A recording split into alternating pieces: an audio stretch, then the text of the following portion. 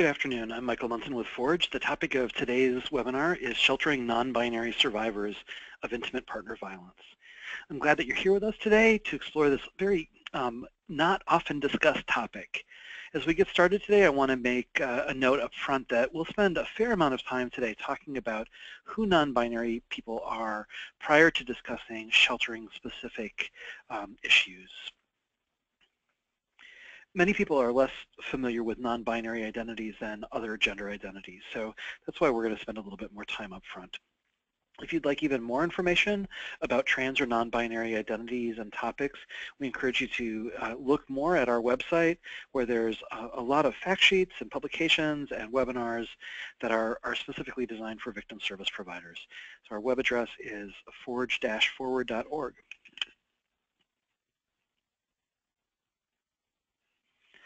Many of you who have been on a webinar of ours in the past or an in-person training have seen this slide. So it's just another reminder for all of us to take care of ourselves, and if that means stepping out in the middle of the webinar, that's totally fine. The webinar is being recorded and you can come back to it at any point in time.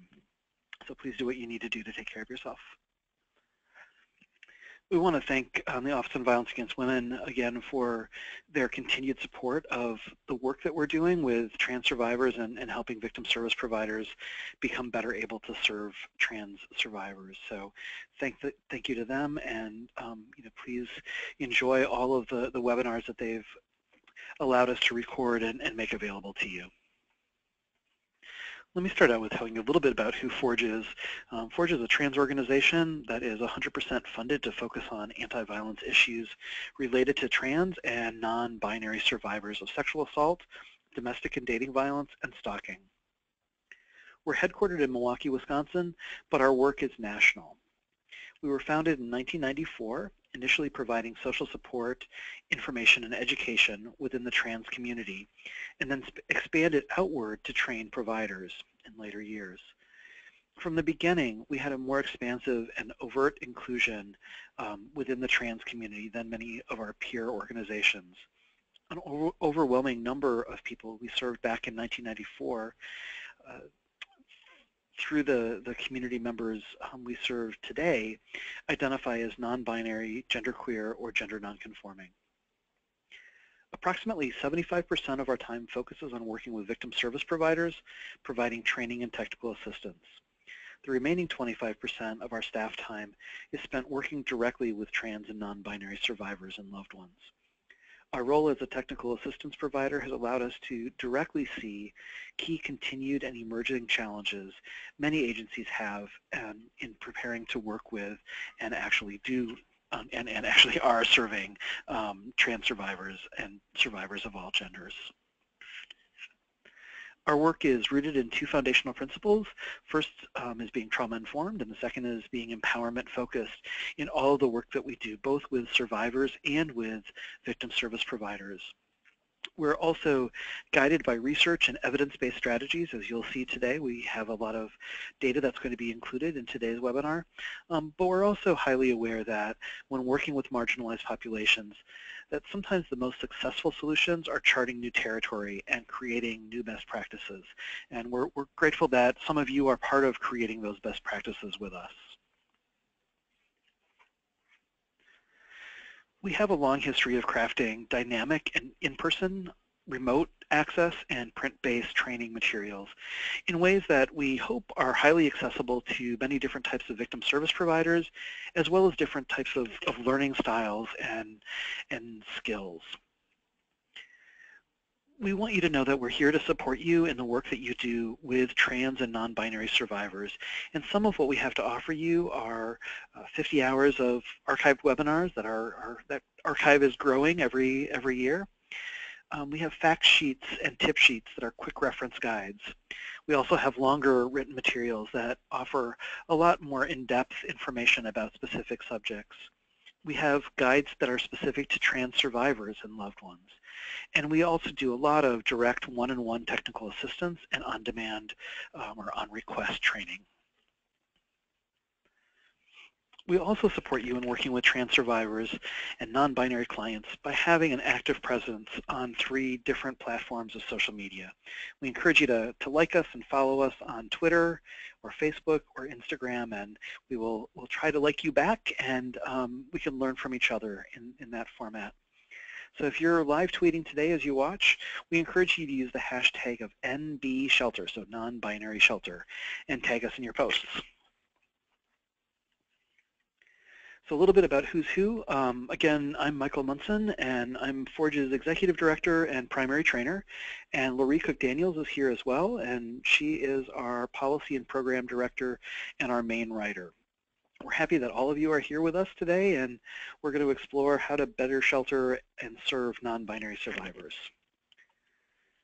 A little bit about our agenda for today. As I noted earlier, we'll be spending a substantial amount of time talking about who non-binary individuals are, including sharing some new data from the 2015 U.S. Transgender Survey. We'll share data on rates of intimate partner violence and sexual assault before moving on to briefly discussing the VAWA non-discrimination conditions, so the Violence Against Women Act non-discrimination conditions. Unlike the trans men and trans women in shelter webinars that we've recorded already, we will spend very little time reviewing shelter placement and logistics. Instead, we're going to highlight some of the key issues through 3 case examples, and we hope that that will be a better way and a more effective way to talk about bias and some of the other issues that come up. As we often do, we'll wrap up with some resources and reminders. So what does it mean when someone says that they are non-binary? There's an enormous variety and complexity of identity, experiences, and language for how people talk about and define their own gender. We also want to be very clear from the beginning that non-binary individuals are just one segment of the trans and non-binary community. This webinar, as I just mentioned, is one of 3 that focuses on trans people and non-binary people in shelter. So the other 2 are one for trans women, one about trans women, and one about trans men. So these 3 subgroups really can't capture the fullness of identities and experiences that trans people embody, but we know that these are the 3 areas that you will probably have survivors coming to you that kind of fall under one of those general categories. We also know and trust that you serve every survivor and treat every survivor as an individual, as unique, and listen to their stories and their histories and their needs. So working with non-binary survivors is very much like working with any other survivor. In this webinar, we'll use the term non-binary to refer primarily to people who do not identify as either male or female. Some non-binary individuals also identify as trans or under the trans umbrella. For others, they don't identify as trans. We will also occasionally use the phrase of gender nonconforming. Language, as many of you know, within the trans and non-binary communities shifts very rapidly. Gender nonconforming is a term that gained a lot of popularity prior to non-binary, but many people still use both terms or one term or the other. Non-binary people come in all shapes and sizes and colors and abilities and ages and so many more things, and have a wide range of understandings about their own gender or genders. Rather than being a singular and unified third gender, distinct from male and female, non-binary is itself an umbrella term for many people whose identities don't fit into the gender binary of male and female. Some understand their gender as a mix of male and female. Some see themselves as completely different gender entirely, and some understand themselves to have no gender whatsoever. Some see their gender as fluid or in flux, changing over the course of a day or a month or a year. Some were assigned male at birth and initially raised as boys. Some were assigned female at birth and initially raised as girls. And some were have an intersex biology. Some non-binary people have an androgynous gender expression with a marked absence of traditionally gendered cues. Some intentionally subvert or mix up mainstream gender cues. some layer femininity and masculinity on top of each other. And others' gender expression is primarily stereotypically feminine or masculine. Some non-binary people's gender expression changes from day to day or from year to year. Some desire to modify their bodies through the use of hormones or anti-androgen medications, or through surgery or through other means, and many do not. Some are out as non-binary to everyone in their life, and others keep their non-binary identity more close to their vest. A person's non-binary identity is separate from how that person expresses their gender or how others perceive their gender. In other words, a person who identifies as non-binary might continue to be perceived by others as the sex that they were assigned at birth because of how they dress or groom or carry their body or present their gender to others. Similarly, a person may have a non-binary identity and express their gender in binary, normative, or traditionally masculine or feminine ways. This may be due to personal choice in style, or could be dictated by aligning with social norms in order to maintain employment or family relationships, or for many other reasons. This also may be true for individuals who have physical characteristics that send very binary cues. For example, a person who was assigned male at birth, or someone who is taking testosterone, or someone who maybe has no head hair, or perhaps someone who's very tall. All might be perceived as male, even though they may not identify as male and identify instead as non-binary. Note, too, that people who identify as non-binary may express their gender in binary ways to maintain a greater level of safety on the streets or at work, with family or friends, or in other circumstances. So how many non-binary individuals are there? We really don't know exactly.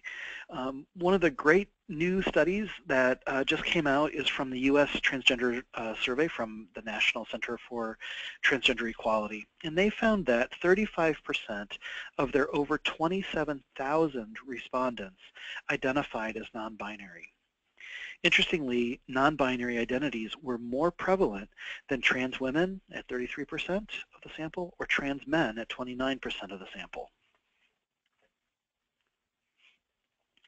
When asked about what gender they were perceived to be by people who did not know they were non-binary, a majority reported that people usually assumed that they were non-transgender women, including 72% of non-binary respondents with female on their original birth certificate and 2% of non-binary respondents with male on their original birth certificate. 17% reported that other people assumed that they were non-transgender men, including 77% of respondents with male on their original birth certificate and 3% of non-binary respondents with female on their birth certificate. Nearly 1 in 5 reported that assumptions about their gender varied. Non-binary respondents were asked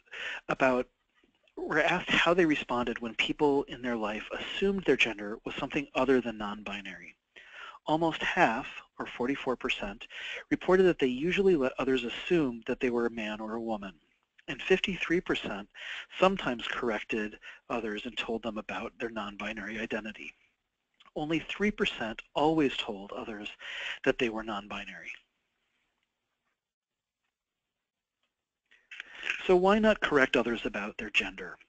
Non-binary respondents who reported that they usually let others assume that they were a man or a woman, or only sometimes told people that they were non-binary, were asked for the main reasons that they do not tell others about their non-binary identity.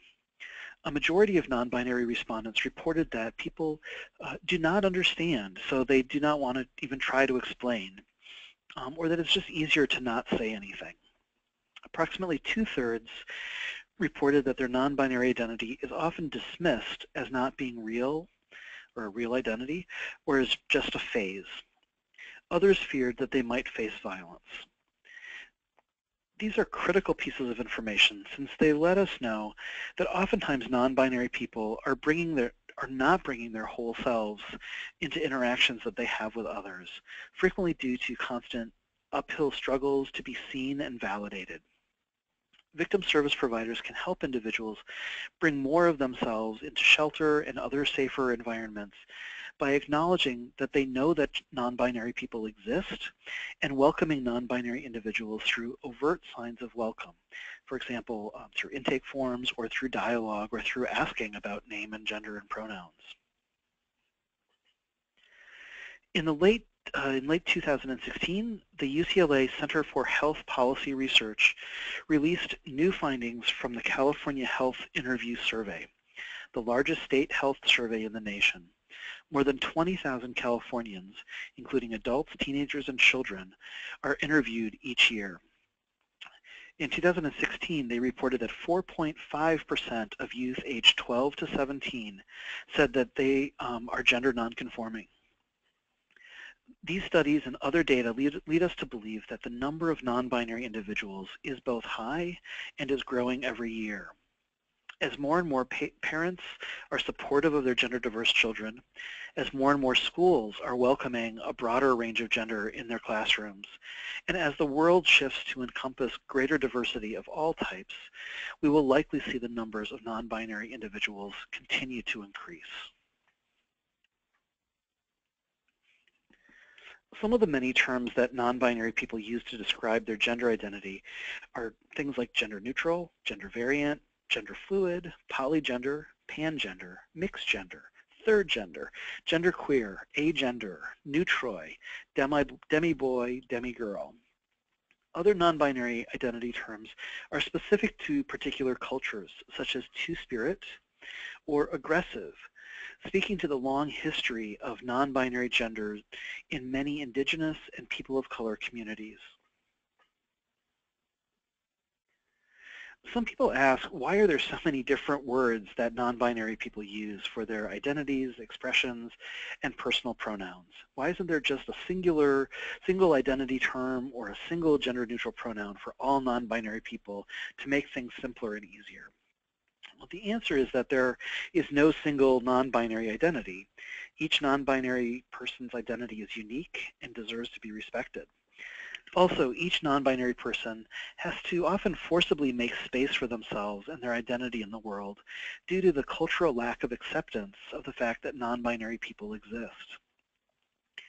Using the language that a non-binary person uses for themselves is a primary way to show respect for their self-determination. Therefore, it's essential, no matter how uncomfortable or uncommon it might be that a non-binary person refers to themselves or what language they use, it's important to use the language that the person is using. And as victim service providers, we know that it's vital to be person-centered and survivor-centered, and respecting somebody's languages is part of that equation. Another interesting piece of data out of the U.S. Transgender Survey is that they noted that respondents used over 500 unique identity terms. So there's just a lot of words that are coming out for both non-binary identities as well as trans identities. Some non-binary people use the pronouns she or he to refer to themselves, but many do not, favoring pronouns like they or ze or per. Others use no pronouns at all, using their name instead of a pronoun. In the U.S. Transgender Survey from 2015, the most widely used pronouns for non-binary individuals were tied with the typically binary associated pronouns. So at 37% were he and his, and 37% was she and her. And the next highest pronoun that was used was the singular they or their, used by 29% of respondents. Most non-binary individuals, 84%, use a pronoun that is different from the one that would typically be associated with the sex on their birth certificate. In contrast to trans men and trans women, non-binary individuals often avoid asking to be referred to by their correct pronouns. For example, in work settings, 66% of non-binary people don't ask to be referred to by their correct pronoun, in contrast to 34% of trans men and trans women. Because of the fact that fewer non-binary people are asking others to use their correct name and pronouns, it's even more important for agencies and victim service providers to overtly make space for and ask about every individual's name and pronoun. In this webinar, we'll use the most common pronoun, which is they, the singular they, to refer to non-binary survivors. Non-binary individuals may pursue medical or legal action similar to trans men or trans women. So we wanted to start with hormones and talk about surgery a little bit as well. So a large majority of trans men and trans women, 95%, have wanted hormone therapy compared to 49% of non-binary respondents. Transgender men and women are about 5 times more likely to have ever had hormone therapy than non-binary respondents. Non-binary individuals sometimes have had or pursue surgery to align their body with their gender identity. Gender-related surgery, however, is less common than the use of gender-affirming hormones. For example, individuals assigned female at birth may have had chest surgery or the removal of breast tissue or a hysterectomy. The chart on the screen shows a comparison between trans men and non-binary individuals who had a female on their original birth certificate. As the chart indicates, 36% of trans men have had chest surgery versus only 6% of non-binary individuals. Similarly, 14% of trans men have had a hysterectomy versus only 2% of non-binary individuals. When we look at those who are assigned male at birth, there are also some dramatic differences in choices related to gender-affirming surgery or other procedures. For example, only 1% of non-binary individuals with male on their birth certificates have had an orchiectomy, or the removal of the testes, compared to 11% of trans women. Likewise, 1% of non-binary individuals have had vaginoplasty, or the creation of a vagina, compared to 12% of trans women. When it comes to electrolysis, 13% of non-binary individuals have had hair removal versus 48% of trans women. Non-binary individuals may make legal changes related to their name or gender and on accompanying documents, identity documents. Many do not. Keeping in mind that many non-binary people are not transitioning from one gender to another, there is some interesting data that comes from the U.S. Transgender Survey. Transgender men and women who have transitioned were more likely to have updated their name on various types of ID than non-binary respondents who had transitioned. For example, 61% of transgender men and women who had transitioned changed their name on their driver's license, in contrast to 39% of non-binary respondents who had transitioned. 88% of non-binary individuals who indicated that none of their IDs or records had the gender they preferred reported that it was because of the available gender options, male or female, did not fit their gender identity. In the United States, we're a country where there are only 2 options that are available on state and federal identity documents. Some cities and universities are developing IDs with options in addition to male and female, but most of those forms of documentation are not recognized for voting or check cashing or other day-to-day interaction which require identification. When working with survivors, some may wish to pursue legal action against their perpetrator or may seek to access a restraining order. Non-binary individuals were more than twice as likely to report having a negative experience when seeking legal services, in contrast to transgender men and women. This may or may not deter non-binary survivors from seeking legal services, but it may mean that victim advocates may need to be aware of the increased potential for negative experiences and step up their advocacy as necessary. I'm going to turn things over now to Laree, who will talk about rates of IPV in SA. Thank you, Michael. We don't have much data specifically on non-binary individuals when it comes to intimate partner violence and sexual assault.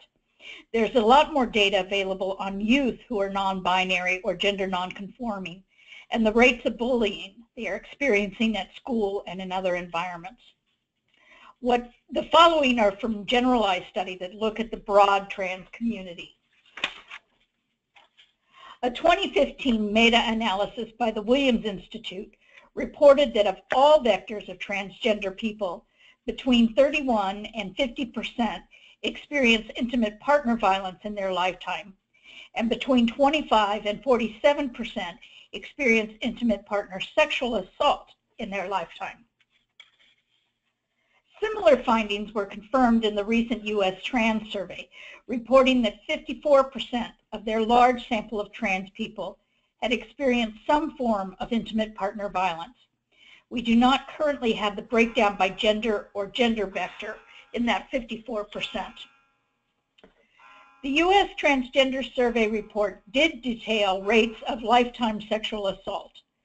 Sexual assault was high across all categories, including non-binary individuals. The report notes that 51% of non-binary individuals with female on their original birth certificate had been sexually assaulted, and 41% of non-binary people with male on their original birth certificate had experienced sexual assault. These figures compare to 58% of trans men and 37% of trans women. It's also important to look at data about non-binary survivors who have had negative experiences when seeking services. Previous discriminatory interactions will impact the survivor's likelihood of reaching out for services in the future. In the U.S.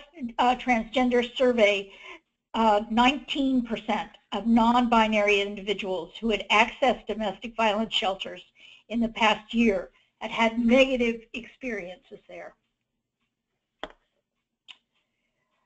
Historically, the majority of domestic violence shelters have been sex segregated and accessible only to non-trans women and their young children. This has often meant that survivors who are other genders, including non-trans men, trans women, as well as non-binary or gender non-conforming individuals, have not been served or have not had equal access to shelter. We encourage you to check out the 2 other webinars in this series focusing on trans men and on trans women and how shelters can better serve those populations. Even though a large number of shelters still serve only women, there are new federal mandates that require agencies to provide equal or comparable services to all survivors of all genders. Federal laws, however, aren't the only reasons shelters are working hard to house and provide shelters to people of all genders. Many shelters have come to recognize that it is, quite simply, the right thing to do. We realize that for many of you listening, you might feel challenged by how to move forward to creating shelter environments that are welcoming to people of all genders. We hope that this is one of many resources that will help you better serve more of the survivors who need shelter and services. When working with non-binary survivors, there is no one-size-fits-all type of shelter environment that will work for everyone. Of course, this is also true for all genders of survivors. No person is a one-size-fits-all. Some non-binary survivors may be best served in sex-segregated shelters, while others will thrive better in gender-integrated shelters. Some non-binary survivors may not fit or feel the safest in communal shelter of any kind, but may benefit from working closely with an advocate to find a patchwork or set of alternatives that will best respect their gender and their safety concerns. Many of you are familiar with the Violence Against Women Reauthorization Act of 2013 and the added grant condition that prohibits discrimination by recipients of certain Department of Justice funds. It states no person should be denied benefits or be subjected to discrimination on the basis of actual or perceived sex, gender identity, or sexual orientation, among other protected categories.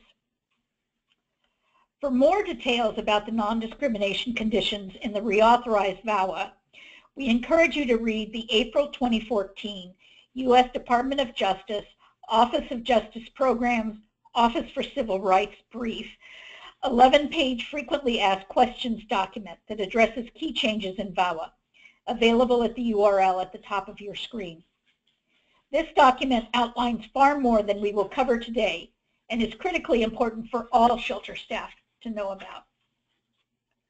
We do want to point out one small section from the Department of Justice Frequently Asked Questions Guidelines, which focuses on comparable services.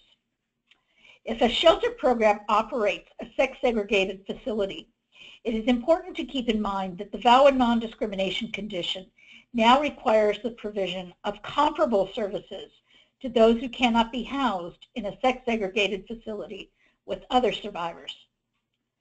The Department of Justice's Frequently Asked Questions document defines comparable this way, quote, "A comparable service is one that is designed to confer a substantially equal benefit. Factors that DOJ will consider, either individually or in the aggregate as appropriate, in determining whether services are comparable include the following: the nature and quality of the services provided, the relative benefits of different therapeutic modalities or interventions, geographic location or other aspects of accessibility, the characteristics of the facilities where services are provided, and the characteristics of the individuals who provide the service. Services need not be identical to be comparable, but they must be of the same or similar quality and duration. The new non-discrimination provisions, the cost of developing and running multiple service systems, and the continuing emergence of best practices in serving trans and non-binary survivors of IPV, sexual assault, dating violence, and stalking all point towards Forge's strong recommendation that shelters move toward creating gender-integrated services whenever possible. We aren't going to go into greater detail about the VAWA non-discrimination conditions in this webinar. If you'd like to learn more, we encourage you to check out the resources on this slide, which include the DOJ's Frequently Asked Questions, a webinar done by Forge and NCAVP, and Forge's new webinars on sheltering trans men and sheltering trans women. Non-binary survivors may be reluctant to call and ask for emergency housing. They, like many others, often believe that shelter is only available to non-trans women, so may not reach out to see if options are available to them. Non-binary survivors have equal rights to access safe and respectful shelter. When shelters are integrated, this right can be more easily actualized, smoothly welcoming a non-binary survivor into an agency shelter environment. When shelters are segregated by sex or gender, non-binary survivors may face a difficult challenge, since most will not align with the binary segregated options of male and female. A question that we have gotten is this: a non-binary survivor of intimate partner violence who presents with mixed masculine and feminine traits is seeking access to shelter. Because the survivor is non-binary, they may have needs that are not adequately addressed by any sex-segregated or sex-specific program an agency offers. What should the agency do to serve non-binary survivors? The answer is that the VAWA non-discrimination grant condition allows for sex-segregated or sex-specific services when it is necessary to the essential operation of the program. And under these circumstances, a non-binary survivor should be assigned to the group or service which corresponds most closely to the gender with which they identify. If the shelter segregates its services or some of its services are based on sex, then the shelter should allow this non-binary survivor to choose the group which most appropriately meets their needs and safety. A non-binary survivor would not be faced with such a dilemma if the shelter provides integrated services. We believe it is more valuable to you as shelter staff and victim advocates to share some case examples versus spending too much more time with reminders of procedures or concrete steps to take. We encourage you to watch the archived Sheltering Trans Men and Sheltering Trans Women webinars, which do go into more detail, as well as downloading the 8 tip sheets on sheltering trans folks, all of which are available on the Forge website.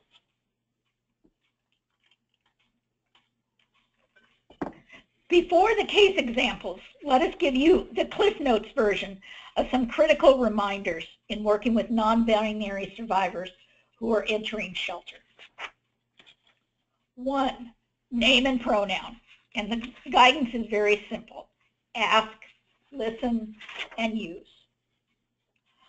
On documentation, shelter and other advocates should be asking everyone for the same types and levels of documentation, not creating burdensome requests of any incoming resident. As we mentioned before, many non-binary individuals will not have documentation that aligns with their gender or current name. Plain and simple, a person's gender is what they say it is. It isn't up for discussion or question. Everybody needs and deserves bodily privacy. This may be especially true for non-binary individuals. Working with survivors to maximize their safety and comfort with regards to their bodily privacy will ultimately help create a space of deeper healing and safety. Like sleeping arrangements, everyone deserves ample bathroom and shower privacy. Bathrooms and showers don't need to be an issue for trans people or for non-trans people. Providing all gender bathrooms, locks, shower curtains or dividers, and other forms of privacy and access aids will make it more comfortable for most everyone. Supplies. Some non-binary individuals may need specific supplies, clothes, prosthetics, and medications. Just like with any other survivor, working closely with each client, you can determine what is needed and how to access those needed materials. Privacy and confidentiality. Of course, the VAWA confidentiality provision covers all residents. Keep in mind that non-binary individuals may not be out about their gender identity, and this information should be included under those confidentiality provisions. All shelters are aware of and address bias when it arises. When a non-binary survivor is in shelter, it's important to apply bias-reducing strategies to any conflicts that may arise and work hard to create an environment of respect for all individuals. Of course, we know you are already doing this. For all survivors leaving an abusive situation and entering shelter, safety is paramount. There may be added layers of safety concerns for non-binary survivors, including fears of others in shelter or shelter staff being discriminatory or abusive. When possible, affirm actions taken to assure the safety of all residents and brainstorm any specific concerns the non-binary survivor has about their safety. We'd like now to share 3 case examples. All are very different from each other, and to help highlight some of the challenges and navigation needed to house these 3 individuals. We're going to start with Jamie, who's an 18-year-old freshman at a state university. They are on a full scholarship, which includes tuition, room, and board, based on their high school academic excellence. Jamie had lived with their parents in a small community and had rarely been in larger cities during their childhood. Being at college has been an exhilarating and overwhelming new experience for Jamie, as it is for so many young college students. For the first time, Jamie is living in the dorms with a roommate, dating, and also exploring their gender in ways they didn't feel comfortable doing when living at home and in their rural community. Jamie had been dating another non-binary classmate, Aiden, for 2 months. Jamie wanted to take things slow since Jamie had never been sexually active and also felt a lot of gender-related discomfort with their body. Aiden, however, was comfortable in their sexuality and eager to begin a sexual relationship with Jamie. After 2 months, Jamie told Aiden they wanted to stop dating and just be friends. Aiden wouldn't take no for an answer and began stopping by Jamie's dorm room, insisting on coming in and talking and hanging out. Aiden also knew Jamie's class schedule and was regularly showing up at Jamie's classes. One night when Aiden was in Jamie's dorm room, not invited by Jamie nor wanted, but Jamie was unable to get Aiden to leave, Aiden started to kiss and touch Jamie in ways that were not comfortable or consensual. Aiden's behavior escalated from kissing to touching Jamie's chest to touching Jamie's genitals. Aiden finally left the dorm room, and Jamie immediately called a local advocacy hotline, asking about if there was anywhere Jamie could stay for the night because they couldn't stay in their dorm room. Jamie met with an advocate in person, and they discussed what happened. The advocate listened and asked some questions about reporting the incident to the campus Title IX office or campus residence life staff. Jamie was very concerned about two primary things. One was losing their scholarship, and two was being outed as non-binary to campus staff or to other students. Jamie reached out because the stalking needed to stop, and Jamie needed to feel able to sleep in peace at night, go to classes without being followed, and be free from unwanted sexual touch. As Jamie and the advocate talked, the advocate used the phrase sexual assault. Jamie was initially confused and then became angry and felt that the advocate wasn't listening. Jamie firmly believed that sexual assault was penetration by a penis, and that wasn't what happened. As Jamie pushed back the chair and was getting up to leave, angry about not being heard, the advocate was able to gently draw Jamie back in, promising to listen more, and in the process would also help Jamie learn more about the wide range of behaviors that can be considered sexual assault. Together they created a safety plan for how Jamie could navigate going to classes, as well as a plan of how to interact with campus staff in ways that would not compromise Jamie's scholarship and would maximize the probability that Jamie's or the other student's gender identity would not be disclosed in the process. The advocate was able to find temporary housing for Jamie until they could meet with campus staff to figure out how to find other housing on campus and initiate action against Aiden with the primary intention of stopping the stalking behavior. Michael is going to talk now about case number 2. Thanks, Laurie. So case number 2 is about Madison. Madison is a non-binary 25-year-old who just left an emotionally abusive relationship. They connect with a local DV agency and discuss their options with an advocate.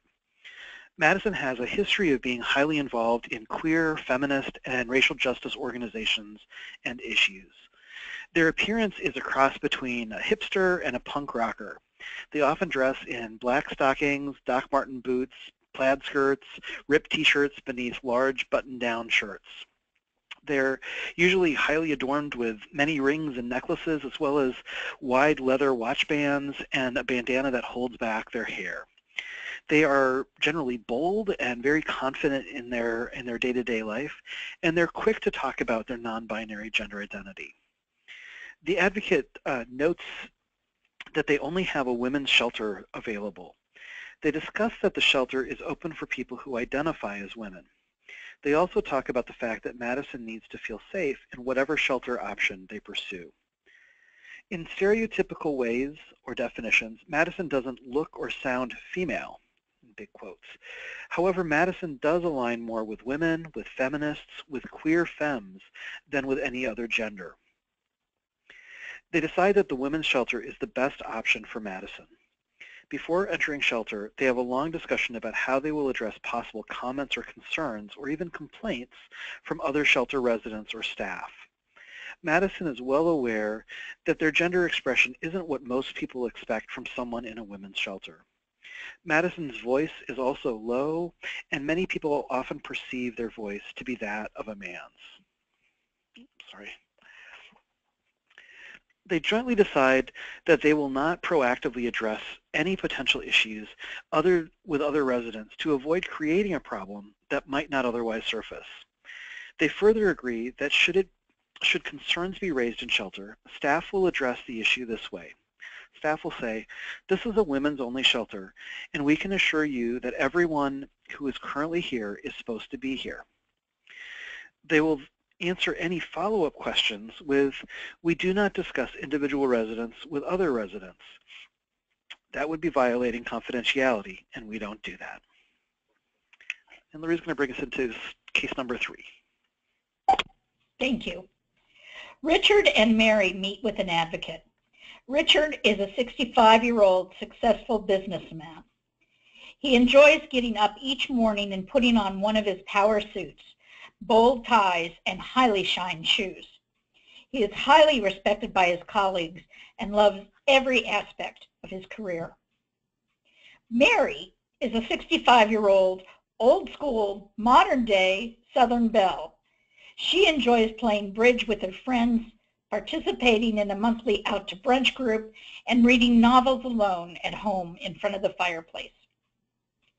Richard and Mary are the same person. Richard is very comfortable and happy with his male gender identity, gender expression, name, and he, him, his pronouns. He enjoys all aspects of being traditionally masculine and male. That is, during work hours. Mary is very comfortable and happy with her female gender identity, gender expression, name, and she, her, hers pronouns. She enjoys all aspects of being traditionally feminine and female. That is, during the evenings and weekends.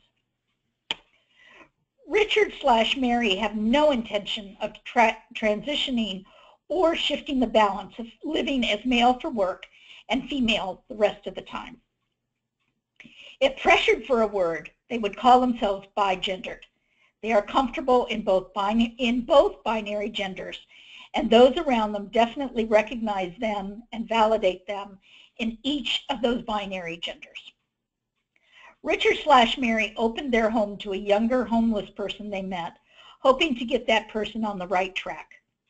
Unfortunately, the younger person turned out to be violent and threatening, and Richard/Mary feels like they need to find a safe place to live immediately in order to sort out how to get the homeless person evicted.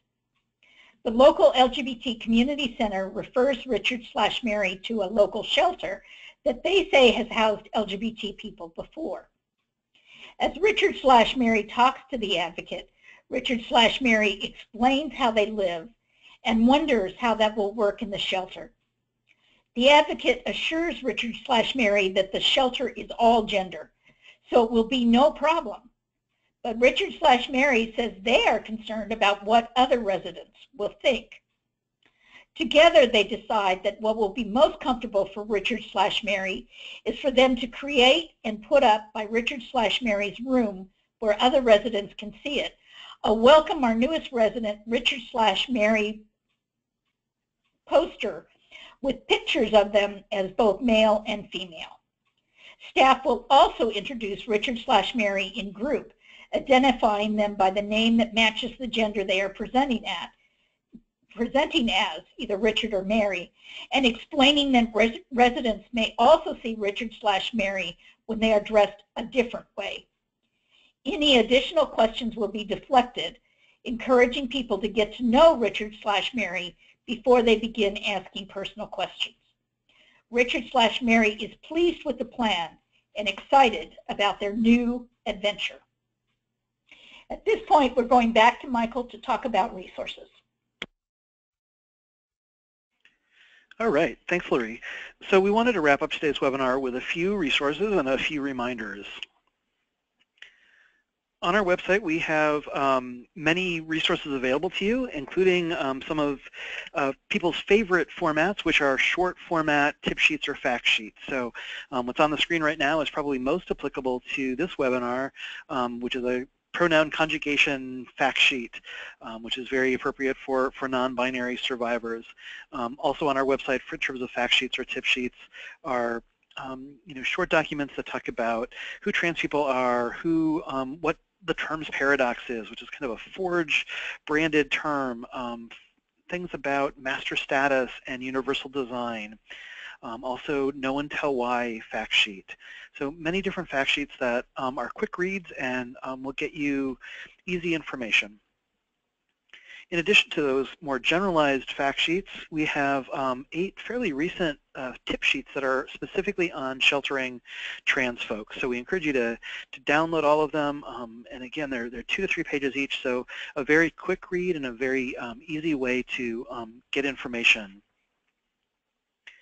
We encourage all of you to look at and download and share with your trans and non-binary survivors a trans-specific safety planning tool, which is very useful for trans and non-binary survivors themselves to use, as well as for you who are working with a trans or non-binary survivor. So we encourage you to take a look at that and use it in your work with trans and non-binary folks. We have 3 documents that are in process right now that correspond with these 3 different webinars. So corresponding with this one is the sheltering non-binary individuals, and we have 2 other additional longer documents on sheltering trans women and sheltering trans men, and they should be available in early 2017. Like I mentioned earlier in this webinar, we have over 50 hours of archived webinars on our website. All of them are trans-specific, and all of them are intended for victim service providers. So you may enjoy watching ones like safety planning for trans folks, the VAWA non-discrimination conditions that Lori mentioned earlier, working with trans survivors in rural communities, webinars on creating a trans welcoming environment. We have a webinar that's joint with another agency that talks about legal systems and IPV and trans people. So many webinars that are going to be very appropriate to the work that you do and just focus on an individual slice of skills or topics. We also want to let you know that we are very open and eager to supporting you in a more direct one-on-one way. So we encourage you to email us or call us or connect with us in some way with any individual questions that you might have in working with a trans client or a non-binary client. We're happy to work through those challenges with you, and we're also happy to hear your successes if you have some positive news to share as well. We also do a fair amount of direct training with agencies who request. So feel free to reach out with us if you'd like additional TA or additional training. And a couple of reminders to wrap things up today. As we've talked about many times, today non-binary individuals are less likely to have their names legally changed as compared to trans men or women. So it's really important to make sure that we ask and listen and use the names and pronouns that a client shares with us. It's useful in terms of building rapport and trust. The second reminder is that there are a high number of non-binary individuals compared to trans men and women. There's a higher number.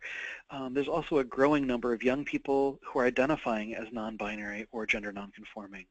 So it's likely that you'll see potentially more non-binary individuals accessing your services than even trans men or trans women. The third reminder is that non-binary individuals are often experiencing high levels of victimization from early in childhood, through bullying or through ostracizing from their peers or their family, and that violence continues throughout adulthood. So it's important to remember that there are high rates of victimization and sometimes not so high rates of reaching out. The fourth reminder is about equal or comparable services. So when working closely with non-binary individuals, determine the best option for shelter with them, keeping in mind that the services provided should be the same as for women or for men, and should be comparable in terms of safety and therapeutic modality, geographic location, and other aspects of accessibility. Lori mentioned some of those other characteristics before, so it's important to keep in mind that equality or comparability is really important when serving any survivor. And the last reminder is about creating a culture of respect that supports all survivors. As many of you already do, intentionally creating an environment of respect is essential for all survivors who have just come out of abusive relationships. So as you continue to create these spaces in your everyday work, trans and non-trans survivors will benefit and will feel supported. We're really glad that you joined us today for this topic that isn't often discussed in sheltering non-binary survivors. We'd love to hear your comments and feedback, so please feel free to email us at askforge@forge-forward.org or visit our website and find us through the Contact Us box on the website. Thank you again for your commitment to trans and non-binary survivors, and we look forward to connecting with you on other webinars.